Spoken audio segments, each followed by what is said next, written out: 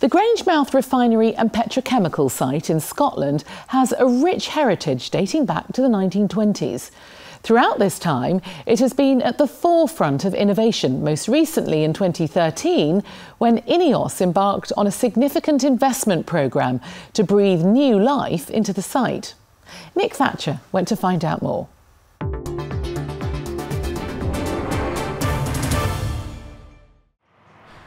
The refining and petrochemical plants at Grangemouth have dominated this part of the Scottish landscape for almost a century. Here there's capacity to make 9 million litres of clean fuels per day and more than 1 million tonnes of chemical product per year. But in 2013, faced with dwindling raw materials from the North Sea, its future was hanging in the balance until a deal was struck to import ethane by ship from the USA. I still get goosebumps thinking about it. Our business is reliant on feedstocks, and over the years a decline in the North Sea feedstocks meant a decline in our business, and when you coupled that with an unsustainable cost base, the business was only going to go in one direction, and therefore the vision that INEOS then had to get US ethane to come and be the feedstock was quite visionary. It was a huge challenge to implement the whole project and all the various facets of it and then get us to a place where we've actually secured the future of the business. And creating this virtual pipeline across the Atlantic not only involved building 8 specially designed ships, but the redesign of jetties in the docks at Grangemouth and the construction of this giant tank to store the ethane on site. And to give you some idea as to the sheer size of this tank, it could hold 560 double-decker buses inside. Well, it says a lot about the company. It says a lot about how entrepreneurial we are, how forward-looking we are, and what our long-term visions are. So the transformation of Grangemouth has required a lot of resources financially, but also from the work efforts.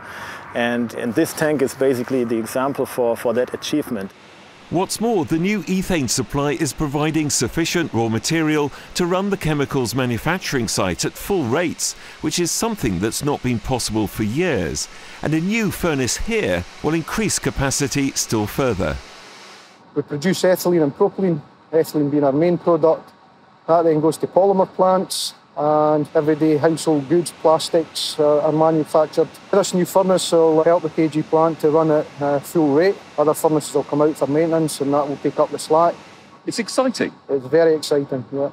Glad to be a part of it.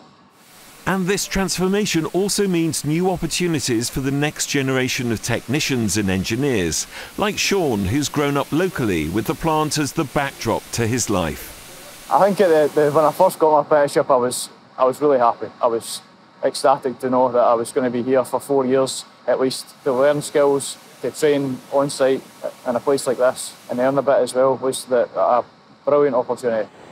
The investment from INEOS is not just securing jobs, but has also expanded the research and analytical testing that takes place in the site's state-of-the-art laboratory. We have had over £750,000 invested in the lab, and that has gone towards creating new laboratory areas such as the one that we're in at the moment, and also to buying new analytical equipment which has allowed us to increase the scope of the analysis that we can do. And the fact that we have a future means that we can continue to grow our business. So this area was all planned where the new HQ is. And up on the roof of the new headquarters here, I learn more about the regeneration plans for the site and the ambition to invite other businesses to join INEOS to create a leading chemical and sciences manufacturing hub. We're in the middle probably of a 5-year plan here on site, and so far we've demolished 9 plants and 5 buildings. It would be nice to now use that free area to bring in more investment in, potential third parties, and really to develop the site for the future for INEOS and also for the local community and bring good value jobs here to Grangemouth. The teams here are removing old redundant plant to make way for new investment. And from the dark days that saw this site come close to closure, a new golden future now beckons.